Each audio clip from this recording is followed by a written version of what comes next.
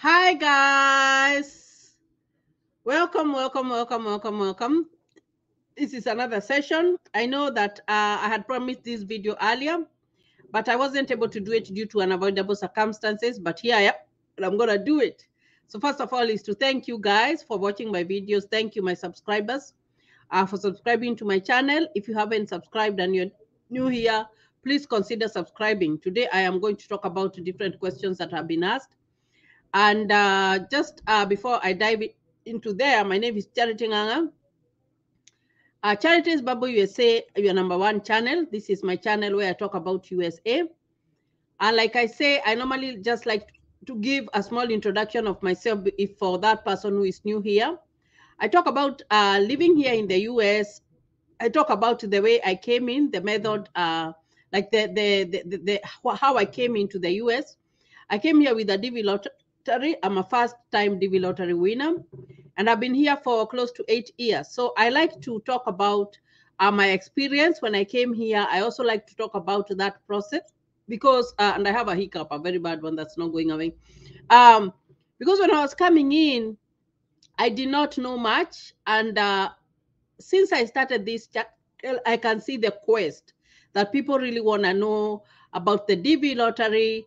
They also want to know about that whole process up to the time that you come and settle in the US, how you settle, and so many things. So it gives me motivation just to go on and do this because I know that someone out there, when they watch this video, maybe they want to go to the website because some people do not even know the right website. They can get as much help as they can to immigrate because moving from your country where you have settled, you have started your life, it's not an easy thing, guys. It's not an easy thing. It takes a lot of courage. And if you have just some light of where you are going or someone who has experienced something like that, it's a little bit easier and it's a little bit better. So we're going to talk about some questions here that were asked by people. So there's this one who was talking about bags, how many you should carry. Now, the first thing that I'm not going to talk about is that how much are you allowed to carry? Every person is supposed to carry 2 bags and a carry-on. That is every passenger in a plane. And your bag should not exceed 23 kilos. That is 50 pounds. It should not exceed 23 kilos. So you find that both of your bag, it should be 23 kilos, and then you have a carry-on. Normally, they do not weigh the carry-on because the carry-on is just something small.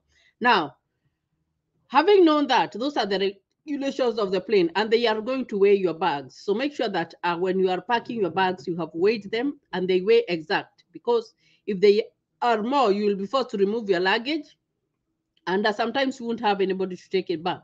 So you have to look at that. Now, the best thing I can tell you guys is that when you're immigrating to come here in the US, there is no point of carrying so many clothes because the clothes that are worn in Africa, they are not the ones that are worn here. Here we wear clothes with seasons.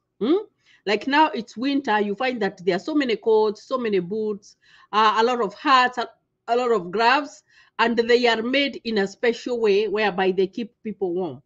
When it comes to winter, it's very, very light clothing. Very, very light clothing. So you find that sometimes the clothes that you will come in from Africa, they are really, really not gonna be, they are good, but they are not gonna be appropriate for the weather. So just carry a little bit. Even the dressing, you find that people here tend to wear a lot of trousers. We call them pants and tops. So it's just casual wear. So let's assume that you have your suits that you have out there. You find that those ones, they really, really, people do not really, really wear those ones. You find that someone who is wearing a suit when they are going maybe for a wedding or a funeral or maybe for a party, and that is the dress code. That is when you will find people wearing such stuff. So you find that when you're carrying the clothes that you're carrying, it's good just carry a little bit. Maybe carry some clothes that you can just wear for a week. And then, because when you come here, you can either go buy clothes. There are stores that sell clothes very cheap, and that is how you will survive. Because even you find that the job that you will do, there is a certain uniform that you will be wearing, and most of the time you'll be wearing the uniform. Because, like for example, like me, I am a nurse. I wear scrubs. Scrubs is just some kind of pants and a top that I go with to work. and you find that my clothes, like these clothes that I'm wearing right now, maybe I can put them on when I am going to church, or maybe when I am doing a show here. So you find that you won't be wearing these clothes all the time. You know, I was thinking the other time before I started like doing my YouTube shows, there are so many clothes that I had that I hadn't even worn. So you find that don't carry so many clothes, just carry a little bit, because you will end up are not even using them, you'll end up maybe giving them out. So make sure that you put that into consideration when you're coming here, because clothes are very cheap. And of course, you'll have friends who will give you so many clothes. Like clothes are left and right. They are left and right. And even if you go to the store, you buy them very cheap. So don't even bother yourself to carry a lot of luggage. It's not going to help you much. Now, there is another one who was asking about maintenance, the cost of a car and the maintenance of a car. I had mentioned that when you come in here, the best thing for you to do is to buy a cheap car, a very cheap car. Maybe you can buy from $3,000 to $4,000, because you find that the cost of maintenance is very, very high. So you can buy a car that you know that is going to help you from point A to point B, and is not going to be breaking down. Because here, it is not like the way in Africa you go that you find a mechanic anywhere and they can repair your car, maybe, and ask you maybe for like 100 shillings or whatever. No, here it's very, very expensive. So it's always good, even if you're buying a cheap car, make sure that you are buying a car that is not gonna doesn't have a lot of high mileage, and of course it doesn't have a lot of accidents, because when they check the car that they're selling to you, they can tell this car maybe was involved in an accident or all that, because all that goes in record if an accident happens. And of course, mileage is something else to consider, because the more the mileage the car has, the more it will tend to give you trouble. So because you are new, excuse me, because you are new, of course, I won't tell you like to go and buy a car that is worth $40,000 or whatever, but go get a car that is gonna help you. Another thing is that if you make sure that you are in good terms with your host, because your host can co-sign with you and you get a car like worth like maybe $10,000. If you get such a car, it won't have a very high mileage, and at the same time you'll be making payments every month. But if you are by yourself and you're very new, you might not be able to get that one because you don't have good credit. But if your host to co-sign with you, you can get a car that's like $10,000, and maybe in a month you'll be paying like maybe $200, and then from there you can make your payments for like 5 years or 6 years, and then you finish, and that car can give you service.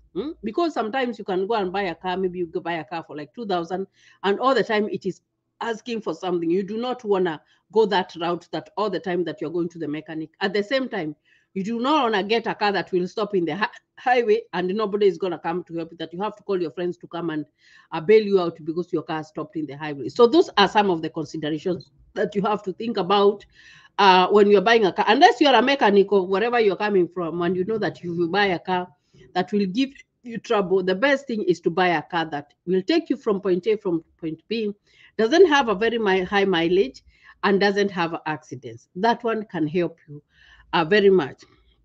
Now, there's another one who was asking me about the host.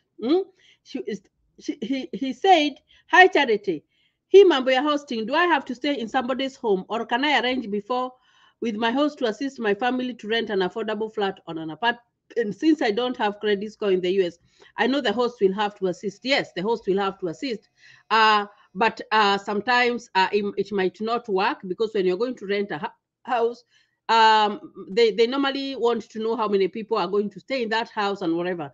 And most people are not going to agree. So to some extent, when you are an immigrant, you will have to be hosted for some extent. You will have to be hosted, even if it's for 1 week before you get a house. And not every host is going to agree to co-sign with you to get a house. So the norm, that is I would say it's like a tradition. When you win a DV lottery, you will be hosted for a little bit, and then you will get your own house. And another thing that you have to consider is that a house will cost you like 50,000 Kenya shillings. I'm going to give you an example of shillings in Kenya, and maybe you can convert the dollars in your country. So like, let's assume the apartment that you got is like $500. It is not only the $500 that you will have to pay for.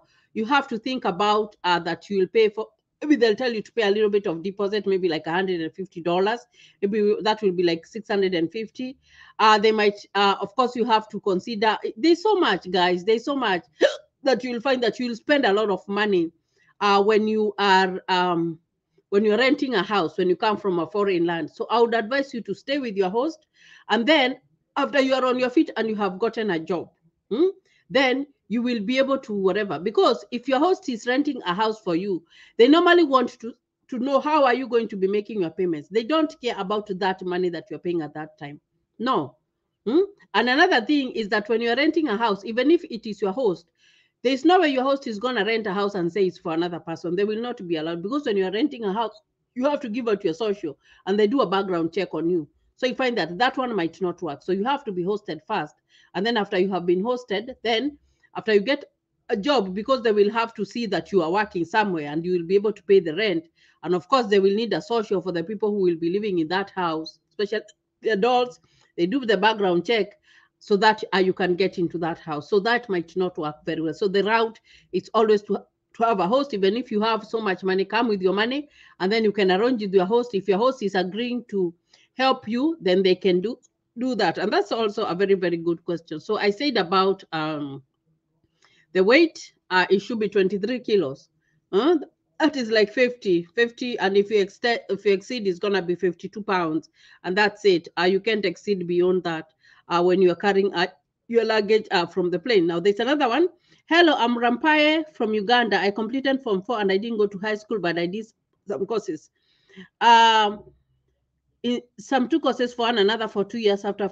Though I'm not working, are they going to go to deny me the visa? No, they will not, because you have qualified because of your no. If you completed Form 4 you have your certificate, you have already qualified. It doesn't matter the work that you're doing. So that one you have qualified. So so if you have gone to high school, then you have qualified. You have qualified whatever for the DV lottery. It only if you don't you only do not qualify if you didn't go to high school. That is when you need to produce a minimum work experience of 2 years. So it's very, very, very important for you to know that if you have gone to high school, you have already qualified. It doesn't matter the job that you're doing. It does not matter. So depending on the school that you're going, I've seen that people have continued commenting here. You find that the secondary school, that is 4 years, because they count they count your primary school and they count your secondary school. That is high school. I know the other two is higher education. Higher education is Form 5 and Form 6. That is high, as no secondary. So if you have reached Form 4, you qualify, because that's what they want. They want an equivalence to your high school, and that is what they call GED. If you have gone up to Form 6, it's well and good. That's an addition. But if you have gone up to high school or secondary school, that's okay. You qualify. Now, so let me see. Yeah, so this one was about if it was the DV lottery and you went to high school, you're good to go. If you did not go to high school, that's when you need to produce your work experience, because I see this question was talked about a lot. And then there's another one. Hi, Charity. Can someone who filled forms, including family, go to America alone? Let's say I want to live alone in America without family. No, you cannot. You filled out your family, you go to the embassy with them, and then you can leave them, and then they have to be in the US before 6 months is over. Because when you're going to file for your citizenship or whatever, you will be questioned. Where did your family go if you had a family? Because if you had a family and you want to come and live alone here, they will say that you abandoned your family. Abandonment is wrong here in the US. You cannot abandon your family. So if you had put your family there, know that it's you and your family.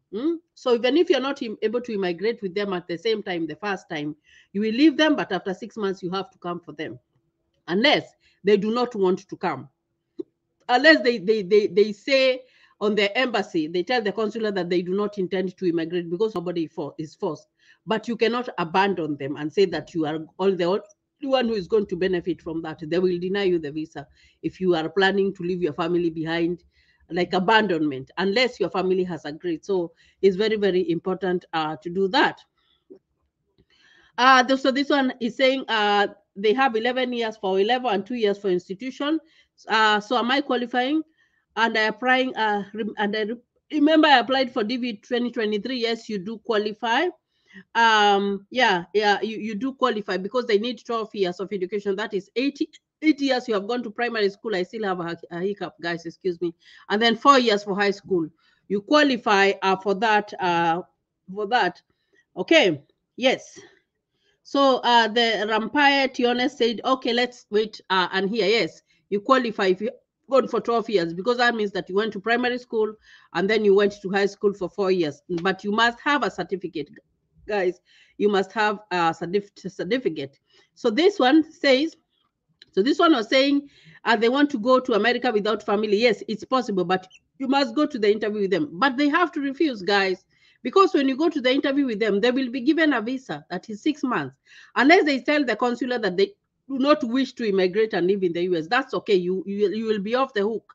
But you cannot tell the consular that this is my family and I want to leave them here and go and live in the US alone. It doesn't work like that. No, it does not work like that. If you have a family, you have a family, and they believe that that is your family. You cannot abandon them. You see what I mean? So it's very, very important for you to know that, especially when you're going for the interview, not to tell the consular that you plan to abandon your family, because if you do, it's a process. I told you guys it's a process. You get the permanent residence, you still have to apply for citizenship. Even if you don't want to apply for citizenship, you still have to renew your green card. That question might pop up because when you're filling out, if you're applying for the citizenship, there's a form called an N400.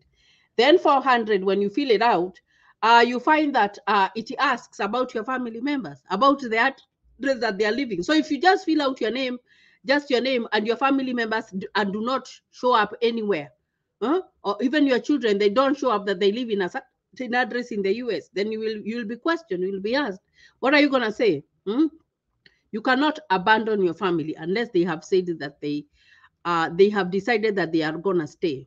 You cannot do that. That one is not gonna work. Okay, and I had someone shared that video over there, which was very, very, very good. So it's very, very important to do that.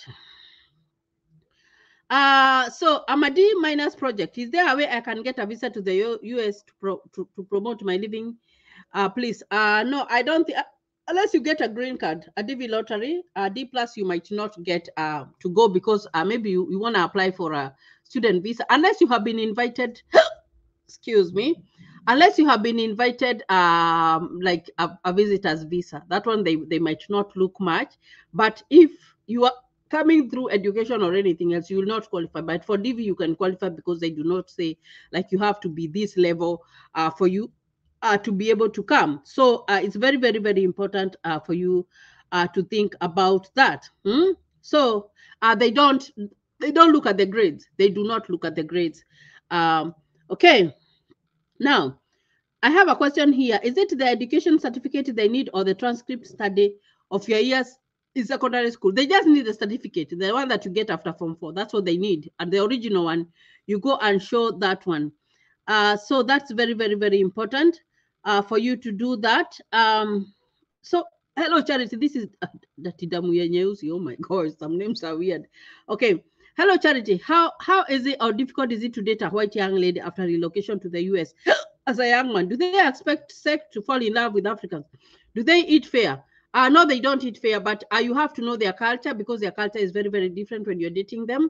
And you have to, I think I should talk about that in a whole new video about dating people who are immigrants here, because you can date them, you can have a very good marriage with them, but you really, really, really need to know their culture because their culture is very, very different from the African culture. Very, very different. So you can. Love is love. Love does not know boundaries. Love is love.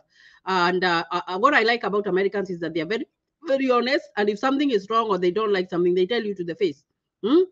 And that's how most of us, when we come to the US, we are like, we just tell you to the face. You won't like us so much, but we'll just tell you to the face. And it's what it is. So that's not about. So somebody is saying eating fair is universal. On a light note, like, no, it's not universal. In the US, they don't do that. They don't. It's hard. It's very, very, very, very, very hard for them to do that. But love knows no boundaries. Okay, so I think I have answered most of the questions in the group. And I hope that you will watch this video, guys. Please give it a thumbs up, and we'll continue with another one. So I hope that I have been able to help each one of you. If I tried to look at every question, and if I didn't mention your question, please type there and I will be ready to answer you. So thank you, and see you in another video, and God bless you.